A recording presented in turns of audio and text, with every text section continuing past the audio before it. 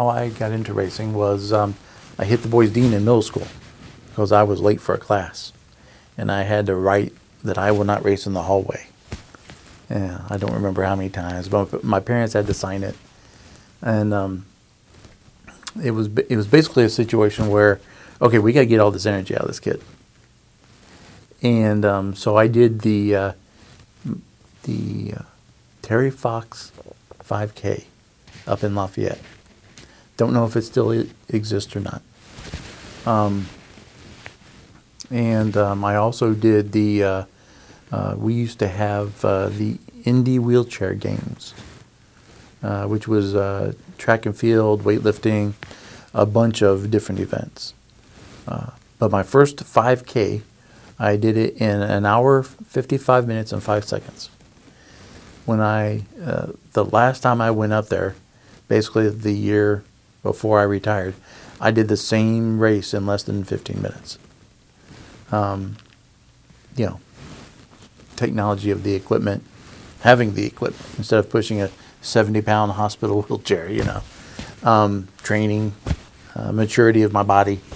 You know. I've been in 2 Paralympics. I was in Seoul, Korea in '88. I was in Barcelona in '92. I was in the Windsor Indoor Classic Championships, and I want to say that was '86. I was in the Stoke Mandeville Games, World Championships in '87. And I was in Austin, Holland for the Austin, Holland World Championships in 1990.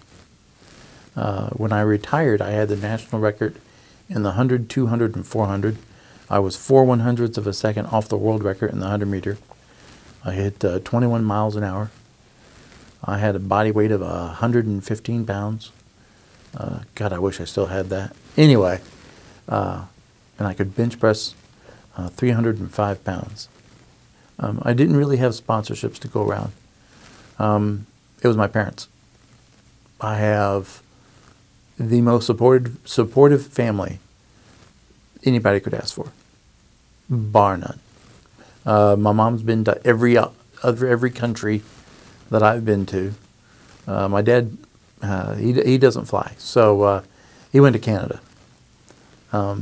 But before I was able to get a racing chair, which my parents purchased, my dad built a racing chair. Yeah, they've been incredibly supportive. I could not be here today if my parents weren't the people that they are. I could not have succeeded if my parents cajoled me. Is that the word I'm looking for here? If my parents didn't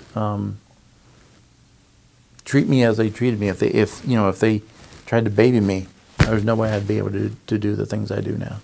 The south side of Indianapolis, while it has changed as the rest of the world has changed, it's still a pretty darn good place to live.